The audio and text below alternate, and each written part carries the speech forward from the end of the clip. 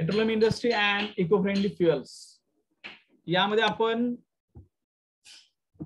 त्याचं जे इंट्रोडक्शन आहे ते इंट्रोडक्शन बघितलेलं आहे, ऑकरन्स बघितलेला आहे, ऑकरन्स नंतर काही कंपाऊंड्स जे आहेत जे नॉर्मल जनरल कंपाऊंड्स बघितलेले आहेत, त्यानंतर त्याचे रिसोर्सेस वेगवेगळे जे कंट्रीज आहेत त्याच्यामध्ये ज्या काही पेट्रोलियम आपण काय म्हणतो त्याला विहिरी, तेलाच्या विहिरी वगैरे म्हटलं जातं, त्या सगळ्या गोष्टी बघितलेल्या आहेत. त्याच्यानंतर आपण जे बघितलं ते म्हणजे प्रोसेसिंग ऑफ पेट्रोलियम. हे प्रोसेसिंग ऑफ पेट्रोलियम कशामध्ये होतं तर या रिफायनिंग मध्ये होतं. या रिफायनिंगला म्हटलं जातं स्टील. या स्टीलची ही डायग्राम आहे. त्याच्यानंतर आपण त्याचं डिस्टिलेशन फ्रॅक्शन्स जे कलेक्ट केले जातात ते बघितलं. त्यानंतर काही प्रोसेसेस ज्या आहेत त्या प्रोसेसेस स्टार्ट होतात. त्या प्रोसेसेस मध्ये महत्वाच्या प्रोसेस कुठल्या आहेत तर क्रॅकिंग, रिफॉर्मिंग, ब्लेंडिंग आणि ट्रीटिंग, याबाबत ही आपण सुरुवात केली डिस्कशन करायला. याचा पहिला पार्ट म्हणजे आपण कॅलरिफिक व्हॅल्यू ऑफ फ्युएल बघितलं. कॅलरिफिक व्हॅल्यू म्हणजे काय तर एखादं फ्युएल बर्न झाल्यावर किंवा त्याचं कंबशन झाल्यावर ते किती एनर्जी, किती हीट रिलीज करतं, ती व्हॅल्यू जे सांगितलं जातं त्या व्हॅल्यूला म्हटलं जातं कॅलरिफिक व्हॅल्यू. हे बॉम्ब कलरीमीटर मध्ये डिटरमाइन केलं जातं आणि कॅलरिफिक व्हॅल्यू काढण्याचा फॉर्म्युला आहे heat produce divided by mass of fuel. त्याचबरोबर आपण वेगवेगळ्या फ्युएल्सची जी कॅलरिफिक व्हॅल्यू आहे ज्याच्यावरून इफिशियंट फ्युएल ठरतं तो एक भाग आपण बघितला, तो एक टेबल आपण बघितला. त्यानंतर क्रॅकिंग बद्दल आपण डिस्कशन करायला सुरू केलं होतं. क्रॅकिंग ज्याच्यामध्ये हाय किंवा हेवी ऑइल हायड्रोकार्बन्स असतात ते लायटर फ्रॅक्शन्स मध्ये काय केले जातात, ट्रान्सफर केले जातात, क्रॅक केले जातात. याची एक्झाम्पल आपण काही बघितली होती. त्याच्यामधल्या दोन प्रोसेसेस असतात.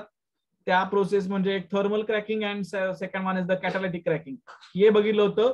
आणि या पेट्रोलियम इंडस्ट्रीच्या रिलेटेड असणारी महत्वाची गोष्ट म्हणजे ऑटोमोबाईल इंडस्ट्री ही जी फ्युएल म्हणून या पेट्रोलियम प्रोडक्ट्सना वापरलं जातं आणि त्यामध्ये या पेट्रोलियम प्रोडक्ट्सचं आणि इंजिनचं जे कनेक्शन आहे ते जे कनेक्शन आणि फ्युएलचं कनेक्शन सांगणारा पार्ट म्हणजे हा ऑक्टेन नंबर. ऑक्टेन नंबर जे आहे हे ऑक्टेन नंबर 0 to 100 दिले जातात. हे 0 to 100 जे ऑक्टेन नंबर दिले जातात हे गॅसोलिन साठी दिले जातात आणि एन हेप्टेन याला ऑक्टेन नंबर 0 दिलेला आहे आणि आयसो ऑक्टेन याला ऑक्टेन नंबर 100 दिलेला आहे. ज्यावेळी एखादं फ्युएल गॅसोलिनच्या इंजिनसाठी यूज केलं जातं, पेट्रोलसाठी यूज केलं जातं, त्यावेळी त्या इंजिनमध्ये त्या इंजिनसाठी त्या फ्युएलचा नंबर ऑक्टेन नंबर किती आहे हे डिटरमाइन केलं जातं. हा ऑक्टेन नंबर डिटरमाइन करताना कसा केला जातो तर या एन हेप्टेन आणि आयसो ऑक्टेनच्या मिक्सर घेतलं जातं आणि या दोन्हीच्या मिक्सरनुसार त्याचा नंबर ठरवला जातो. जर एखाद्याचा समजा ऑक्टेन नंबर आपण म्हटलं की 90 आहे, 90 ऑक्टेन नंबर आहे, तर 90 ऑक्टेन नंबर म्हणतो त्याचा अर्थ की आयसो ऑक्टेन जे आहे ते 90% आहे आणि 10% एन हेप्टेन आहे. या दोन्हीचं मिक्सर केल्यावर जसं नॉकिंग मिळेल तेवढं नॉकिंग या फ्युएलला मिळतं, म्हणून त्याचं ऑक्टेन नंबर 90 म्हटलं जातं. दुसरं एखादं फ्युएल असेल ज्याचा ऑक्टेन नंबर 30 असेल तर 30 ऑक्टेन नंबर असेल तर त्याच्यामध्ये काय असणार आहे 30% आयसो ऑक्टेन आणि 70% एन हेप्टेन घेतलेला असणार. एन हेप्टेन घेतल्यानंतर जे नॉकिंग मिळेल तेवढं नॉकिंग मिळणार. हे जे आहे यामध्ये ज्याचा ऑक्टेन नंबर जास्त म्हणजे 90 ऑक्टेन नंबर असणारं जे फ्युएल आहे ते बेटर फ्युएल म्हटलं जातं. ज्याचा ऑक्टेन नंबर कमी आहे म्हणजे आता आपण 30 ऑक्टेन नंबरचं जे एक्झाम्पल घेतलं ते सॉरी C10 नंबर बाबत आपण काल डिस्कशन परत केलं होतं. C10 नंबर म्हणजे काय आहे तर हे जसं पेट्रोलच्या बाबतीत आहे तसं हे डिझेलच्या बाबतीत सुद्धा आहे. C10 नंबर हा डिझेलच्या क्वालिटीसाठी वापरला जातो. याच्यामध्ये जर डिक्रीजिंग ऑर्डर आपण लावली तर सगळ्यात बेटर पहिल्यांदा येतं N alkanes, नॅफ्थिन्स, alkynes, branch alkanes, एरोमॅटिक्स, अशा पद्धतीनं C10 नंबर दिला जातो. यामध्ये सुद्धा दोन कंपाऊंड घेतलेले आहेत, दोन फ्युएल घेतलेले आहेत आणि त्यांच्या मिक्सरनुसार C10 नंबर दिला जातो, असा नंबर दिला जातो. हेक्साडिकेन, हे हेक्साडिकेन जे आहे त्याला C10 म्हटलं जातं, त्याला आणि मिथाइल नॅफ्थलीन याला ऑक्टेन नंबर दिलेला आहे 0. या दोन्ही मिक्सर ज्यावेळी आपण यूज करेन त्यावेळी जेवढं नॉकिंग मिळेल तेवढं नॉकिंग जर त्या फ्युएलला आपल्याला मिळालं तो नंबर तो C10 नंबर त्या डिझेलला दिला जातो किंवा त्या फ्युएलला दिला जातो. हे डिझेल इंजिनसाठी वापरलं जातं. डिझेल मध्ये सुद्धा ज्याचा C10 नंबर जास्त असेल ते फ्युएल चांगलं. सॉरी, C10 नंबर हे आहे. इथं सुद्धा कसं ठरलं जाणार तर 1 मिथाइल नॅफ्थलीन आणि हेक्साडिकेन या दोन्हीचं मिक्सचर घेऊन ठरणार. जर समजा 1 मिथाइल नॅफ्थलीनचं प्रमाण हे 30% असेल आणि हेक्साडिकेनचा नंबर जर 70 असेल आणि त्या दोन्हीचं नॉकिंग जेवढं येणार आहे तेवढं त्या फ्युएलचं नॉकिंग जर आलं तर मिळणारा C10 नंबर त्या फ्युएलसाठी असणार आहे 70 नंबर, जो हेक्साडिकेनचा नंबर असेल तेवढं पर्सेंट असेल. तर अशा पद्धतीने हे केलं जातं. आता जे C10 नंबर आहे हे C10 नंबरच्या नंबर नुसार जर आपण फ्युएल वापरायचं म्हटलं तर दोन तीन एक्झाम्पल दिलेले आहेत. ती म्हणजे जे हेवी शिप्स असतात, जहाज असतात, त्यांच्यासाठी किमान कमीत कमी 25 C10 नंबरचं ऑइल पाहिजे, फ्युएल पाहिजे. जे ट्रॅक्टर सारखी वाहनं असतात त्यांच्यासाठी 35 C10 नंबर असावा किमान. आणि बसेस किंवा दुसरे जे ट्रक्स आहेत याच्यासाठी किमान 45 नंबर C10 नंबर असणार फ्युएल वापरायला हवं. अशा पद्धतीने हे काय केलं तर सांगितलं जातं. या पद्धतीने ऑक्टेन नंबर आणि C10 नंबर ही कन्सेप्ट आहे. ऑक्टेन नंबर आणि C10 नंबर नंतर दुसरा एक महत्वाचा पॉइंट म्हणजे फ्लॅश पॉइंट. आपण आज जो डिस्कस करणारा पॉइंट आहे तो म्हणजे flash point. It is a point at which someone और something bursts suddenly into action or being. लक्षात येते का की असं एखादा पॉइंट, कशाचा पॉइंट थोडक्यात तर त्या एखाद्या टेम्परेचरचा असा पॉइंट की जो सडनली काय होणार आहे, बर्स्ट होणार आहे. Burst suddenly into action or Bing म्हणजे एखादा पॉइंट, टेम्परेचरचा पॉइंट की ज्याच्यामध्ये ज्या पॉइंटला एकदम अचानक हे सगळं ऍक्शन मध्ये येईल असतं. Flash point is the lowest temperature at which a liquid forms enough ignitable vapor mixture with air that ignites under an ignition sources. आता काय बघा, फ्लॅश पॉइंट हे जे आहे ना, हा कन्सेप्ट सुद्धा जे इंजिन आहे त्या इंजिनच्या बाबतीत आहे. इंजिन जे आपलं पेट्रोल इंजिन वेगळं म्हणतो, डिझेल इंजिन वेगळं म्हणतो, त्या संदर्भात हा फ्लॅश पॉइंट सुद्धा पॉइंट. ज्या पॉइंटला ज्या लोएस्ट टेम्परेचरला सॉरी ज्या लोएस्ट टेम्परेचरला जे लिक्विड आपण डिझेल पेट्रोल फ्युएल वापरलेलं आहे हे हे काय करत असतं, एअर पास केलं जाते. जिथं आपल्याला म्हणजे इंजिनची जर तुम्ही अरेंजमेंट बघितली तर तिथं एअर पास केली जाते त्या इंजिन मध्ये. का केली जाते तर तिथं ते इग्निशन होणं गरजेचं असतं आणि इग्निशनसाठी ऑक्सिजनची गरज असते. मग त्यामुळे एअर पास करणं गरजेचं असतं आणि तिथं एक मिक्सचर तयार होतं. ते म्हणजे कशाचं मिक्सचर तयार होतं, फ्युएल आणि एअर याचं मिक्सचर तयार होतं. आणि हे फ्युएल आणि एअरचं मिक्सचर जे तयार झालेलं असते त्या पॉइंटला जर इग्निशन स्टार्ट झालं, ज्या पॉइंटला इग्निशन स्टार्ट झालं तर तो पॉइंट असतो फ्लॅश पॉइंट. थोडक्यात गाडीचा स्टार्टर मारल्यावर जो गाडी स्टार्ट होते हे इग्निशन स्टार्ट होत असते. हे इग्निशन स्टार्ट ज्या टेम्परेचरला होते त्या लोएस्ट टेम्परेचरला फ्लॅश पॉइंट. ह्या फ्लॅश पॉइंटला काय असते, there is enough flammable vapour to ignite Wien flame source is applied. म्हणजे काय तर यामध्ये या फ्लॅश पॉइंटला या इनफ फ्लेमेबल वेपर्स म्हणजे काय म्हणतो आपण त्याला, ज्या फ्लेमेबल वेपर्स आहेत फ्युएल पासून मिळणार आहे आपल्याला. फ्युएल जरी सुरुवातीला लिक्विड फॉर्म मध्ये आलं तरी नंतर येताना मात्र ते जसं ड्रॉप पडेल तसं पुढे ते वेपर मध्ये जातं, कारण टेम्परेचर क्रिएट झालेलं असतं. आणि ते सगळं जे टेम्परेचर क्रिएट झालेलं असतं तिथं वेपर्स, फ्लेमेबल वेपर्स तयार झालेले असतात त्या फ्लॅश पॉइंटला. Lower the flash point easier to ignite. जेवढा फ्लॅश पॉइंट कमी तेवढं जे इग्नाइट करायला काय होतं, इझी होतं.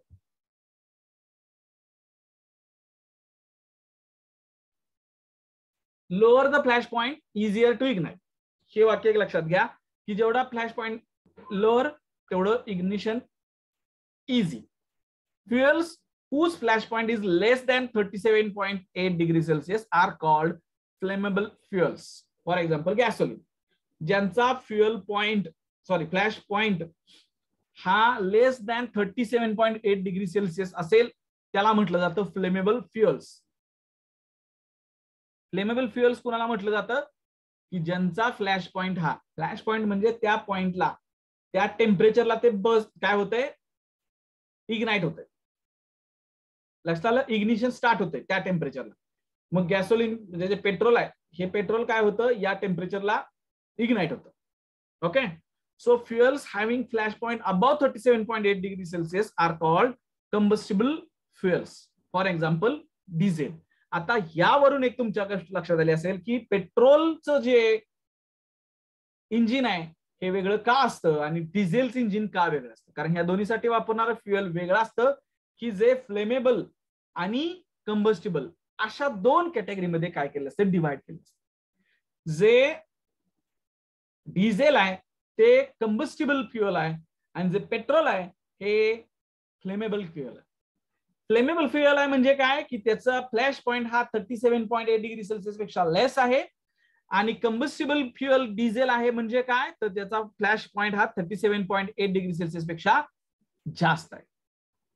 तर flash point is the parameter used to recognise fire हॅझार्ड्स of fuel. ह्या फ्लॅश पॉइंट वरनं त्याच्यापासून फायर हॅझार्ड्स म्हणजे आगीपासून होणारं जे नुकसान आहे किंवा आग जर लागली तर किती मोठं हॅझार्डस होऊ शकतंय त्या फ्युएल पासून याचं पॅरामीटर म्हटलं जातं. यामध्ये महत्वाची गोष्ट काय, 2 parameters commonly used R auto ignition temperature. Auto ignition temperature, it is the temperature that causes spontaneous ignition.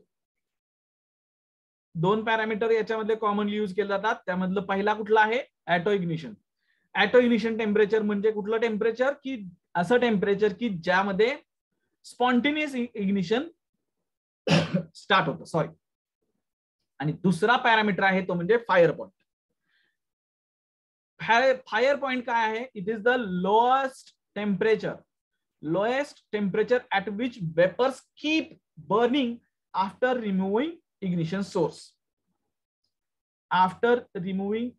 Source. म्हणजे काय तर जर तुम्ही बघितलं आपल्या गाड्या आहेत पेट्रोल म्हणजे ज्या 2 व्हीलर आहेत या 2 व्हीलर मध्ये स्पार्क प्लग असतो. स्पार्क प्लग, त्या स्पार्क प्लगचं काम काय असतं तर ते तिथं स्पार्क क्रिएट करतं.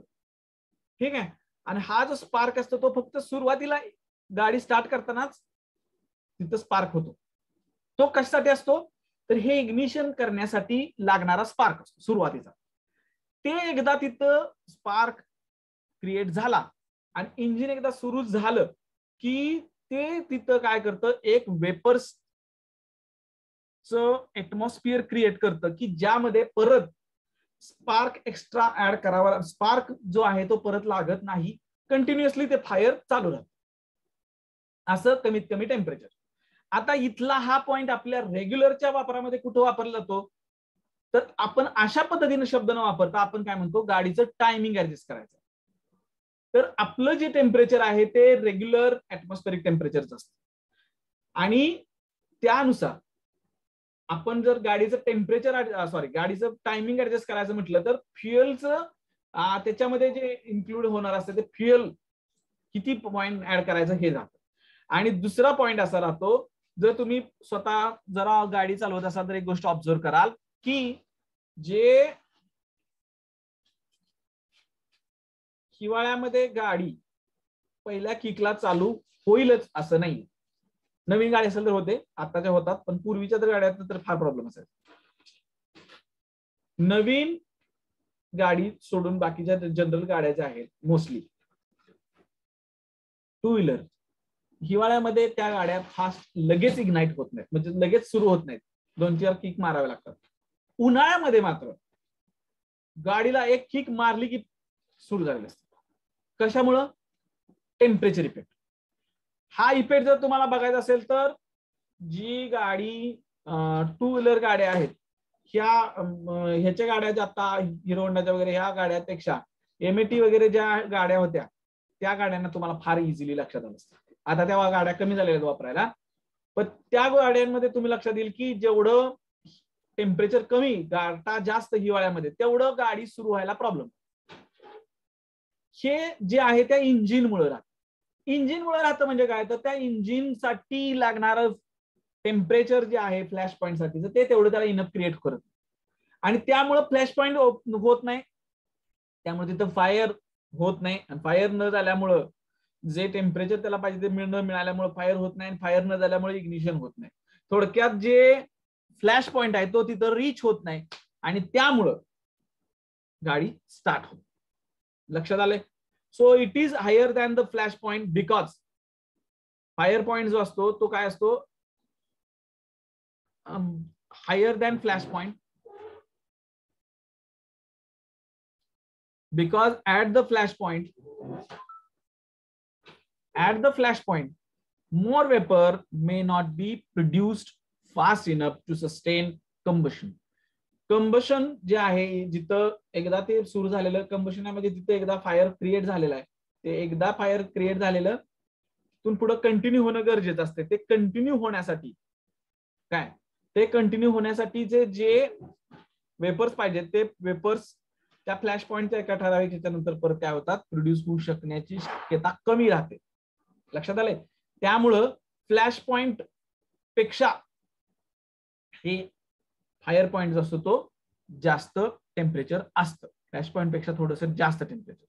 लक्षात आले?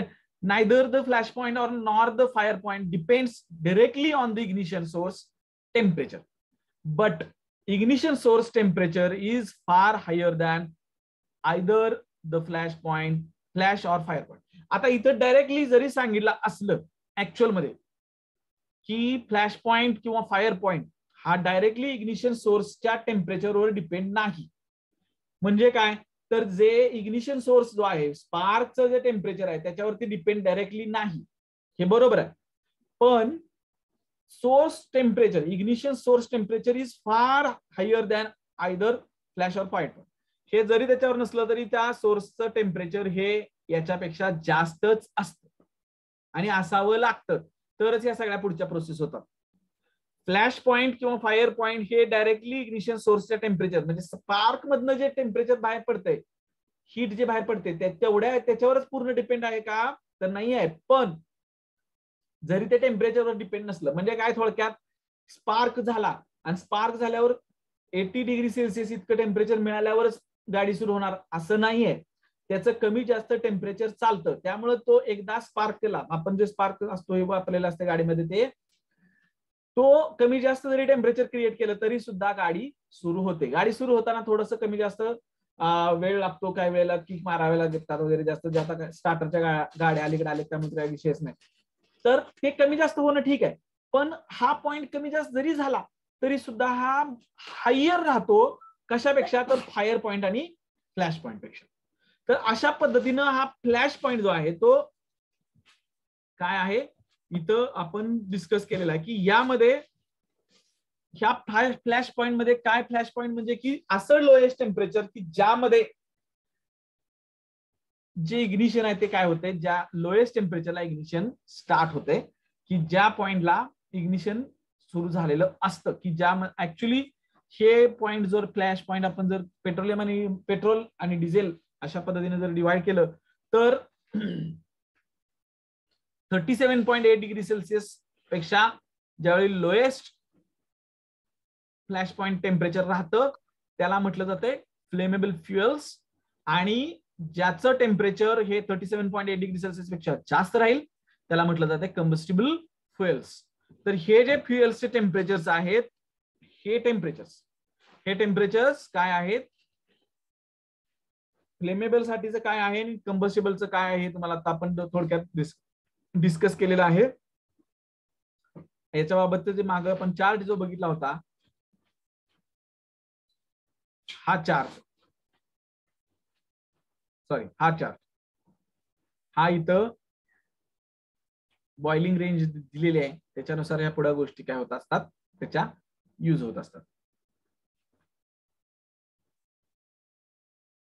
सॉरी फ्लॅश पॉईंट इथं दिलेला आहे, सॉरी फ्लॅश पॉईंट जो आहे तो -43 डिग्री गॅसोलिनचा आहे, 38 to 70 डिग्री कशाचा आहे, रॉकेल केरोसिनचा आहे, मोर दॅन 52 डिग्री सेल्सिअस डिझेलचा आहे, मायनस मध्ये पेट्रोलचा आहे, प्लस मध्ये 52 डिग्री सेल्सिअस कशाचा आहे, डिझेलचा आहे, आणि केरोसिनचा त्याच्यापेक्षा जास्त आहे. आता हा फरक आणखी हे बघा, जर गॅस आपण जर विचारात घेतले तर बायोगॅस सॉरी एलपीजी जे आहे घरामधलं जे आहे त्याचा एक -104 डिग्री सेल्सिअसला फ्लॅश पॉईंट आहे. सीएनजी गाड्यांमध्ये जे वापरलं जाते त्याचा फ्लॅश पॉईंट -149 आहे. आणि मिथेन डायरेक्टली जर घेतला, डायरेक्टली मिथेन आपल्या घरामधलं नव्हे सांगत, डायरेक्टली मिथेन ओरिजिनल प्युअर जर घेतलं तर -188 डिग्री सेल्सिअस हे फ्लॅश पॉईंट आहे. लक्षात आलंय? फ्लॅश पॉईंट कशाचा जास्त आहे, केरोसिनचा जास्त आहे.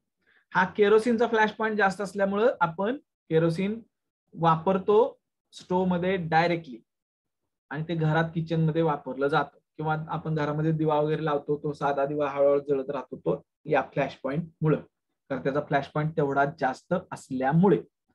लक्षात आलंय? तर अशा पद्धतीने हे काही फ्लॅश पॉईंट आपण बघितले, आणि या पद्धतीने हे फ्लॅश पॉईंट आपण बघितलेले आहेत. ओके, आता पुढचा पॉईंट जो आपण डिस्कस करणार आहोत दॅट इज पेट्रोलियम रिफायनरीज. म्हणजे तुम्हाला पुढे जो स्कोप आहे तो स्कोप कुठं आहे, तर या पेट्रोलियम रिफायनरीज मध्ये आहे. ओके, पेट्रोलियम रिफायनरीज मध्ये स्कोप तुम्हाला आहे की जो स्कोप तुम्हाला आफ्टर बीएससी एमएससी तुम्हाला जॉब अपॉर्च्युनिटीज देऊ शकतात. ठीक आहे, मग त्यासाठी या पेट्रोल रिफायनरीज मध्ये डायरेक्टली तुम्ही ग्राउंड वरती असणार आहे का त्या इंडस्ट्रीमध्ये? नाही, तर त्याच्यामध्ये लागणाऱ्या दुसऱ्या गोष्टी आहेत, त्याच्यामध्ये तुम्हाला हे केलं जाणार आहे. पण त्यासाठी तुम्हाला या रिफायनरीज बद्दल माहिती असणं काही गोष्टी गरजेचं आहे. ओके, आता आपण हे पेट्रोलियम रिफायनरीज म्हणतो त्याला इट इज ऑल्सो हे जे आहे हे कोर इंडस्ट्री म्हणून असं त्याला कन्सिडर केलं जातं. ऑइल किंवा पेट्रोलियम रिफायनरी हे ऍक्च्युली फक्त एक कोर इंडस्ट्री नाही आहे, तर actually it is a cluster of many processing units. Petroleum industry ज्यावेळी आपण म्हणतो त्यावेळी पेट्रोलियम इंडस्ट्री आपल्याला असं एक समोर चित्र दिसतं सिंगल इंडस्ट्रीचं, बट ऍक्च्युअली हे एक वेगवेगळ्या प्रोसेसेस, नंबर ऑफ प्रोसेसेसचे युनिट्स असतात, वेगवेगळ्या प्रोसेसेस याच्यामध्ये होतात, आणि या processes combinedly क्लस्टरली called as a petroleum refinery. पहिलं जे युनिट आहे ते कुठलं युनिट आहे? सीओडीयू युनिट आहे. हे सीओडीयू काय आहे? क्रूड ऑइल डिस्टिलेशन युनिट, ज्याची आपण डायग्राम बघितलेले आहे. जे जनरली पेट्रोलियम इंडस्ट्री बाबतीत सांगितलं जातं ते म्हणजे हे पहिलंच आहे, आणि ते पहिलं कुठलं आहे? Crude oil distillation unit, सीओडीयू. Distils treated crude oil into various fractions for further processing. जे क्रूड ऑइल डायरेक्टली येतं ते क्रूड ऑइल, आता आपण मागच्या वेळी डायग्राम जी बघितलेली आहे त्या पद्धतीनं, किंवा रिफायनरी बाबत ज्यावेळी आपण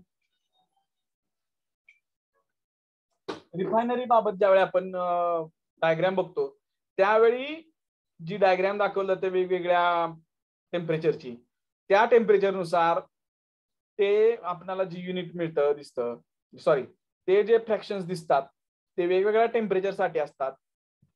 ते युनिट प्रायमरली पेट्रोलियम इंडस्ट्री म्हणून आपल्याला सांगितलं जातं, but it is the one of the important unit. फक्त तेवढंच युनिट म्हणजे पेट्रोलियम इंडस्ट्री नाही. तर कुठलं युनिट आहे? पहिलं सीओडीयू. यामध्ये क्रूड ऑइल डायरेक्टली घेऊन काय केलं जातात, त्याचे वेगवेगळे फ्रॅक्शन्स कलेक्ट केले जातात. म्हणजे पेट्रोल फ्रॅक्शन्स वेगळ्या टेम्परेचरला, डिझेलचा फ्रॅक्शन वेगळ्या टेम्परेचरला, म्हणजे ऍक्च्युअली टेम्परेचर वाईज फ्रॅक्शन्स गोळा केले जातात आणि त्याच्यानुसार त्याला लेबल दिलं जातं. हे पेट्रोल गोळा करायचं म्हणून एवढं टेम्परेचर अशातला भाग नाहीये. त्या टेम्परेचरला तयार होणारं पेट्रोल असतं, त्या टेम्परेचरला डिझेल तयार होतं, वगैरे वगैरे.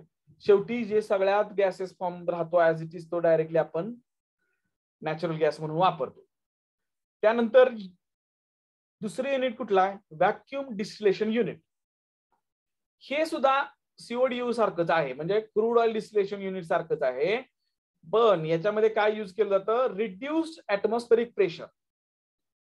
रिड्युस्ड ऍटमॉस्फेरिक प्रेशर काय केलं जातं, यूज केलं जातं to distil the residual oil drawn from the bottom of सीओडीयू.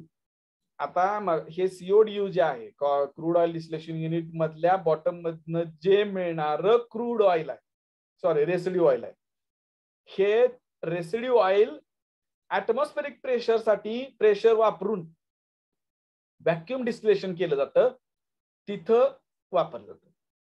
तुम्हाला जे आपली केमिस्ट्रीची मुलं इथं का गरजेचे आहेत, फक्त इंजिनियर्स लागत नाहीत, याच्याबरोबर ही का माणसं लागतात, त्याचं कारणच हे आहे की ह्या सगळ्या प्रोसेसेस आपण करतो. डिस्टिलेशन वगैरे ही प्रोसेस आपण करतो. तुम्ही आता बीएससी ला आहात, त्यामुळे तुम्ही फक्त बघता या प्रोसेस. एमएससी ला गेल्यावर तुम्ही या प्रोसेस करत राहता, तुम्हाला याबद्दलची माहिती राहते. रिसर्च मध्ये तर तुम्हाला या सगळ्या प्रोसेस कराव्या लागतातच. व्हॅक्यूम डिस्टिलेशन ऍट प्रेशर हे जे आहे हे करणं, ह्यामध्ये क्रूड ऑइल पासून मिळणारं जे रेसिड्युअल ऑइल आहे त्याच्यापासून त्याचं डिस्टिलेशन करायचं, व्हॅक्यूम डिस्टिलेशन करायचं. म्हणजे काय करायचं, तर प्रेशर त्याला अप्लाय करायचं, त्याचा बॉइलिंग पॉईंट रिड्यूस करायचा आणि त्याच्यापासून वेगळं कंपाऊंड मिळवत जायचं.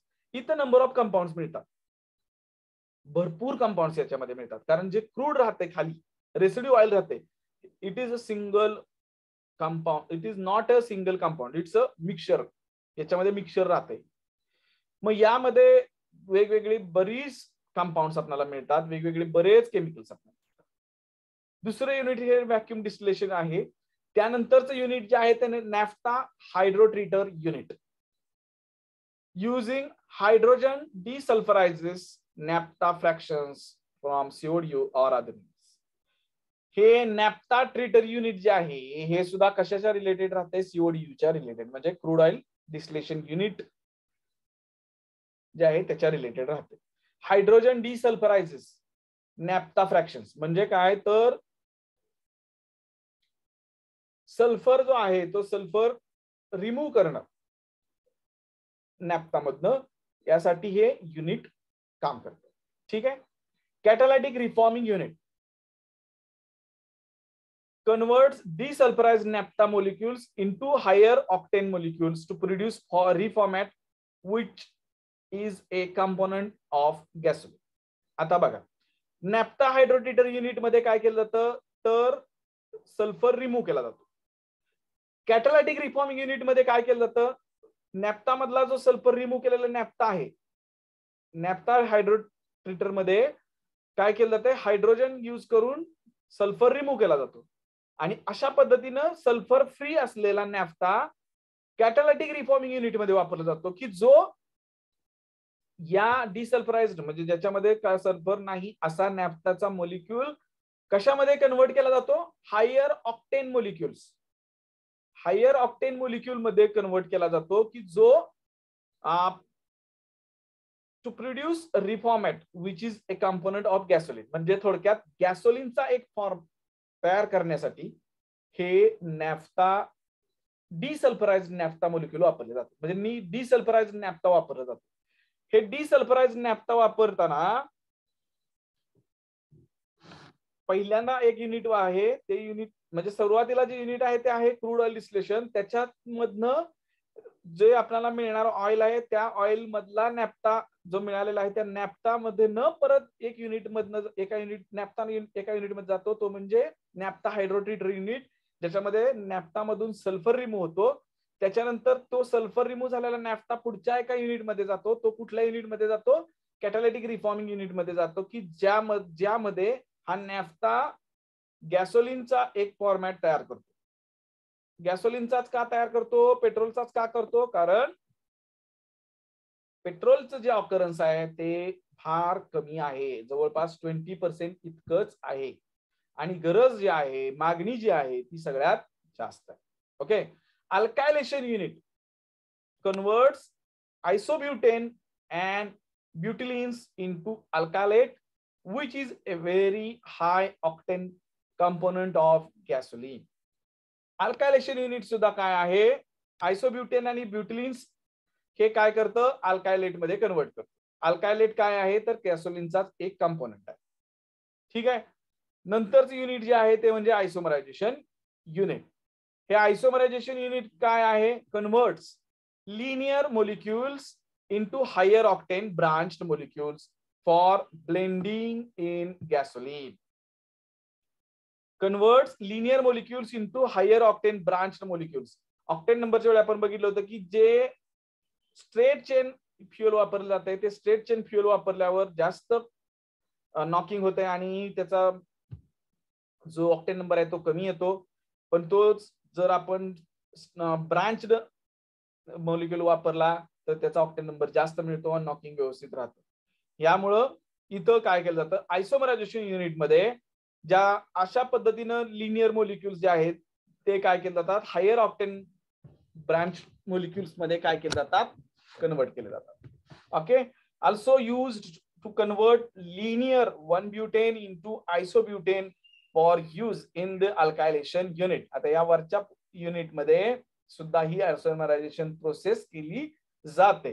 काय केलं जातं तर लिनियर 1-ब्युटेन जे आहे, 1-ब्युटेन म्हणजे 4 कार्बन असणार मोलिक्युल, हे 1-ब्युटेन कशामध्ये कन्वर्ट केलं जातंय तर अल्कायलेशन आयसोब्युटेन मध्ये केलं जाते. म्हणजे 3 कार्बन त्याला एक ब्रांचचा म्हणजे CH3 CH2 CH3 आणि एक CH2 च्या ठिकाणी आणखी खाली CH3 म्हणजे अशा पद्धतीनं आयसोब्युटेन तयार केलं जातं की जे अल्कायलेशन युनिट मध्ये यूज केलं जाणार आहे. लक्षात. त्यानंतरचं युनिट जे आहे ते म्हणजे डिस्टिलेट हायड्रोट्रीटर युनिट. हायड्रोजन यूज करून डिसल्फराइज करायचं की मगाशी जसं नॅफ्टासाठी वापरलं तसं दुसऱ्या याच्यामधनं सुद्धा काय केलं जातं, डिसल्फरायझेशन करण्यासाठी वापरलं जातं. त्याला डिस्टिलेट हायड्रोट्रीटर युनिट असं म्हटलं जातं. डिझेल ऑइल त्यामधनं सुद्धा काय केलं जातंय, सल्फर रिमूव्ह केलं जातं. त्यामुळं हे सल्फर फ्री ऑइलच आपण याच्यामध्ये वापरत असतो.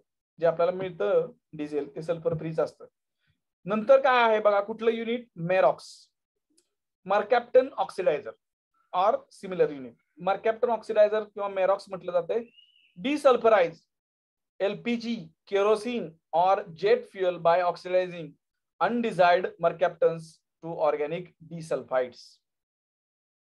LPG, केरोसिन, जेट फ्युएल म्हणजे विमानाचं जे पेट्रोल आपण म्हणतो त्या विमानाच्या पेट्रोल मधनं किंवा LPG मधनं काय बाहेर काढणं, मर्कॅप्टन्स सारखा एक हे जे आहे मर्कॅप्टन ऑक्सिजन जे आहे ते बाहेर काढणं. मर्कॅप्टन्स कसं बाहेर काढायचं, ऑर्गॅनिक डिसल्फाइड करणं थोडक्यात.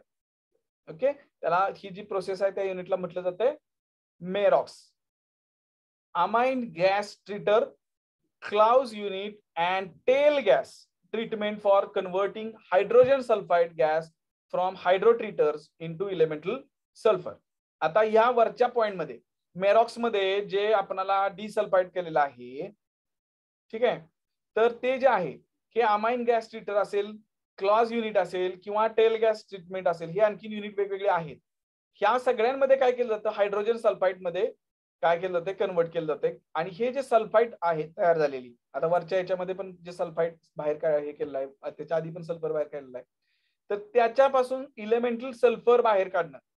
सल्फर जी कारखान्यामध्ये पिवळी पोती भरून दिसतात तुम्हाला, तो सल्फर तो बाहेर काढणं. पुढे एक युनिट कुठलं आहे, fluid कॅटॅलिटिक cracking. Upgrades the heavier, higher boiling fractions by converting them into more valuable, lighter and lower boiling products. म्हणजे हे गॅसोलिन मध्ये कन्वर्ट करण्यासाठीचीच एक थोडक्यात प्रोसेस आहे की ज्यामध्ये लाइटर किंवा काय म्हणतात लो बॉइलिंग पॉइंट जे गॅस आहे, गॅसोलिन आहे, पेट्रोल आहे, त्याच्यामध्ये कन्वर्शन करतात. हायड्रोक्रॅकर unit uses hydrogen to upgrade heavier fractions from the crude oil distillation and the vacuum distillation units into lighter, more valuable products. Same process इथं पण केली जाते. सेम मोटिव्ह इथं पण आहे. प्रोसेस म्हणण्यापेक्षा मोटिव्ह. प्रोसेस सेम आहे का, नाहीये. क्रूड ऑइल डिस्टिलेशन याच्यामध्ये व्हॅक्यूम डिस्टिलेशन यूज करून सेम परत फ्रॅक्शन्स वेगवेगळे लाइटर फ्रॅक्शन्स कलेक्ट केले जातात की जे गॅसोलिन म्हणून पुढे वापरले जाणार आहेत. Vice break unit, vice breaker unit मध्ये काय आहे, परत एकदा सेम हे रेसिड्युअल ऑइल आहे, त्या residual ऑइलचं vacuum distillation unit thermally cracking करून लाइटर किंवा लाईट गॅसोलिन युनिट्स मध्ये काय केलं जातं, कन्वर्ट केलं जातं की. आणि त्याच्यामध्ये महत्वाची गोष्ट काय केली जाते की रिड्युस्ड विस्कॉसिटी प्रोडक्ट्स, म्हणजे पेट्रोल जसं बघितलं तुम्ही त्याला विस्कॉसिटी फार नसते, तशा पद्धतीनं कुठलंही विस्कस असणारं ऑइल कुठलं, जे आपण गाडीमध्ये ऑइल टाकतो ते, तसलं ऑइल न होता पेट्रोल सारखं ऑइल तयार मिळावं यासाठी हे सगळं वाईस ब्रेकर युनिट केलं जातं. Delayed coking and फ्लुअर Kokar unit converts heavy residual oils into end products petroleum, cokes as well as naphtha and petrol oil by products. Convert heavy residual oils into end product petroleum coke as well as naphtha as well as petrol oil by products. म्हणजे हे जे coking किंवा फ्लुअर Kokar unit जे आहे ते काय काम करतं, हे रेसिड्युअल ऑइल पासून आपल्याला फायनल एक प्रोडक्ट देतं, ते म्हणजे पेट्रोलियम कोक किंवा नॅफ्था किंवा पेट्रोल. आलं लक्षात? So apart from these many auxiliary units for steam reforming, sour water stripper and many other utility units are also installed in refineries. Number of units are there. Refinery असते ती refinery फार मोठी असते. So ह्या refinery मध्ये अशा वेगवेगळ्या बऱ्याचशा काय होतात, प्रोसेसेस चालतात. आणि या पद्धतीच्या वेगवेगळ्या प्रोसेसेस एकत्रित येऊन जी इंडस्ट्री तयार होते ती म्हणजे रिफायनरी पेट्रोलियम इंडस्ट्री. ओके, आज पुरतं एवढंच. काही प्रश्न असेल, शंका असेल तर आपण विचारू शकतो.